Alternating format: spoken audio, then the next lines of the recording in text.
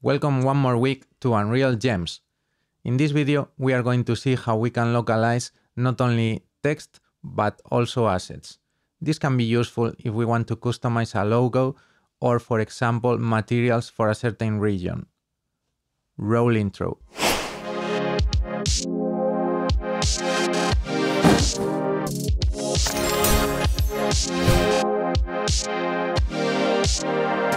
Okay, so as we have mentioned before, we can not only localize text, but other types of assets. For example, textures. In this game, we have a splash screen texture with the small robot in orange. If we go ahead and click on play, you can see that the texture pops up right at the beginning. So let's take a look at how can we change this texture and localize it for our Spanish players. We can go ahead and go to Asset Localization and go ahead and create Localized Asset. There we can go ahead and create a Spanish version of the texture. If we don't see the folder, we can go ahead and look in the options. In that folder, we are going to have the same tree of folders that we have on the main game. And we can go ahead and go to the texture. And you can see that right now it is exactly the same. If by any chance you cannot see the localization folder, the lion folder, you can go ahead and in the content settings, you can see that in the folder options, the view options, in the content section, you can go ahead and show localized content. If it is off, it will not show the lion folder, the localization folder, so you need to turn it on to see it and be able to access the contents so you can modify stuff. Okay, so we have a new texture, but it is the same. Let's double click on it, close the old one, and now we can go ahead and modify it. How are we going to do that? We can check in the texture editor details where the texture is coming from. If it already comes from a file on our drive, we can go ahead and modify it. But if not, we can go ahead and export it. That will be the easiest way and the cleanest way. We are going to select the export menu in the Asset Actions menu. We can look for the project folder for ease of access. Once we have our desired folder, we can click on Save and we will be able to modify it using an external program. So let's go ahead and switch to GIMP.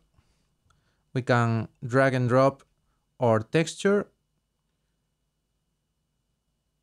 In GIMP, we are going to apply a color correction so that the robot looks more Spanish.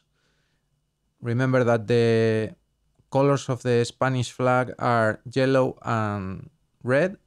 So we can go ahead and customize the hue and saturation to get a more Spanish robot. We can go ahead and click OK. Then we can export that new image and save it, overwrite the old image so that we can reload it in engine depending on the localization options. So we go ahead and export it. You can keep default settings or whatever settings you prefer. And then we will be able to use this new texture in Unreal Engine. So let's switch back. Let's go ahead and double click on the localization texture. With that, we can go ahead and go to the source file. If it is not already updated, we can select it there. I'm going to cancel because once we already have the proper path, we can just click on re-import and that's that. It will be updated. If it is not updated or a new window pops up, it's because it doesn't know where the original texture was. It changed or it is not there anymore. If we go ahead and click play, we are going to see that the new texture does not pop up. But if we execute the game in a standalone mode, you are going to see that new texture pop up as expected.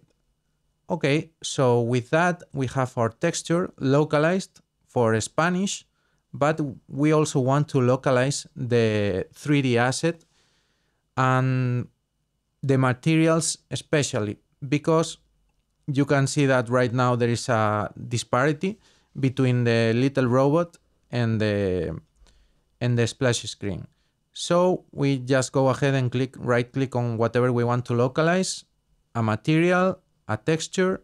We can go ahead and localize it to Spanish. It's going to pop up in that localization folder, that Lion folder.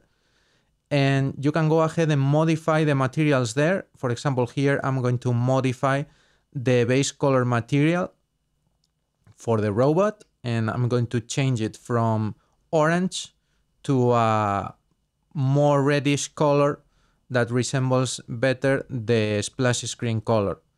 So I'm just changing that. It is not going to be like the purest red, but you get the point, and I think it is quite okay.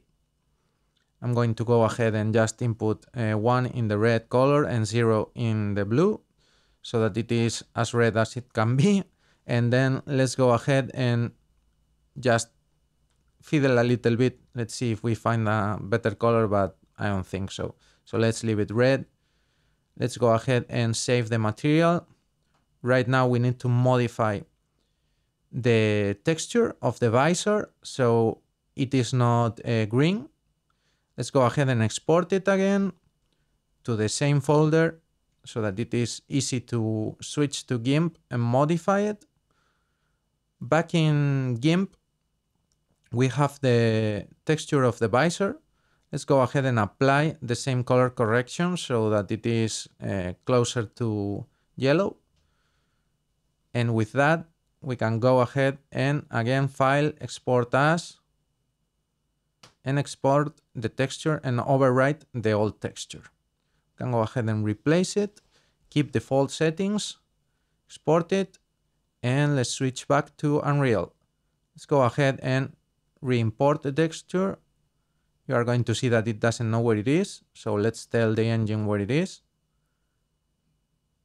We can go ahead and click on it. We can see that the new texture is loaded properly, but there is one more thing to do: create a new material instance, localized instance with a visor, because that visor has a color tint, so we need to switch it in the instance so it is more yellow and not as cyan anymore.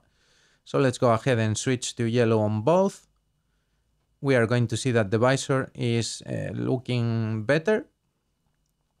And whenever we are done, we can go ahead and click play and see how the robot looks with the localized materials and textures.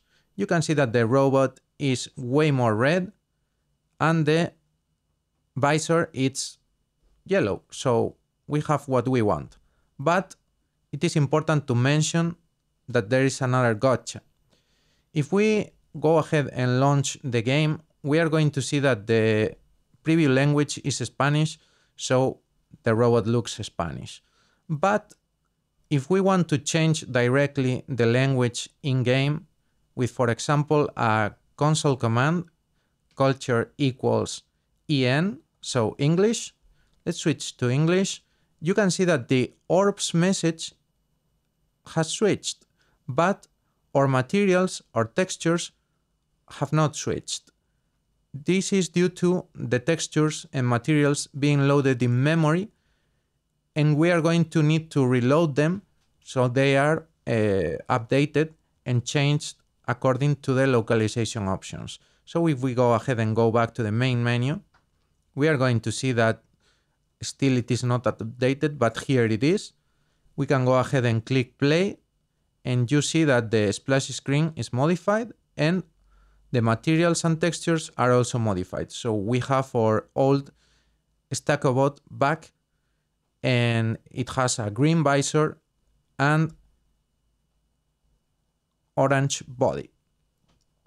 If we go ahead and switch language again to Spanish, you can see that again it will not switch and we need to go ahead and reload everything again. As you can see, when we reload, we can see it in Spanish mode, and again in the game we see it updated. So that's it for this video. I hope you have liked it. Please go ahead, like and subscribe, and we will see each other in the next videos.